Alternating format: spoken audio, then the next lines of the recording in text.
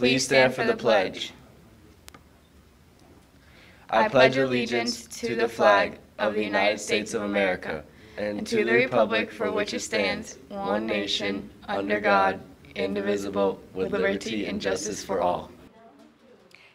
Good morning, Trojans. My name is Marissa Mengelcook, and today is Thursday, May 5th. Here's your news for today. The Conservancy has openings this summer for high school counselors in training for our summer camp. We have 1, 2, or 3 week shifts available, and hours count toward community service. Students must be at least 16 years old to apply. Please see our flyer and job description attached.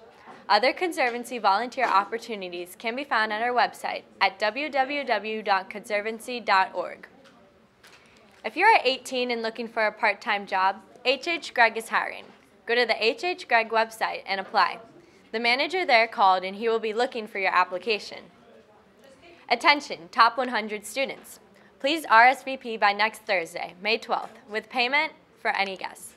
If you want priority seating, you must RSVP by Monday, May 9th. Please bring your RSVP and money to room 1201 before school, after school, or at lunch. If you don't have your RSVP by the 12th, you will not be included in the dinner. Today is the last day to purchase your prom tickets. Tickets are $80 and are on sale beneath the stairs of Building 1. If you procrastinate, you will not be attending this year's prom. See Ms. Roberts in 1220 with any questions. The LHS Core Society would like to share with the student body a few tips for having a safe and sober prom night. Be prepared to deal with the pressures that come with the territory. Not everyone will be as smart as you. There will be some who will decide to drink or use drugs and try to encourage you to do the same. Do not be caught off guard and say yes to something you'll regret. Be ready to say no or walk away.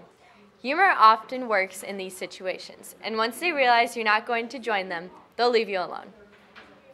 Yearbooks will be given out at lunch at the school store.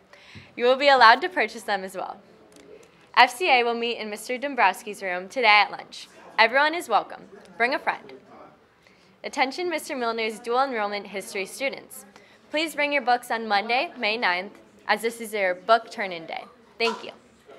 Manatee Middle School is looking for volunteers today.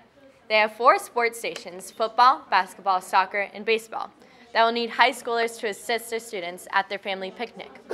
Please show up at Manatee Middle School no later than 3 p.m.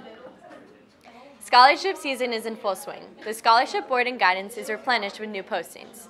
You really don't want to miss out on this. We even received a new scholarship for a student athlete called the Buddy Quarles Memorial. Be sure to take a look at the scholarships either online or on the board and guidance. Seniors, when you win scholarships, you most likely are the only one notified, either by mail or by email. We really want to be able to recognize you during Senior Night Awards on May 23rd. We are asking for your help to make this an extra special event.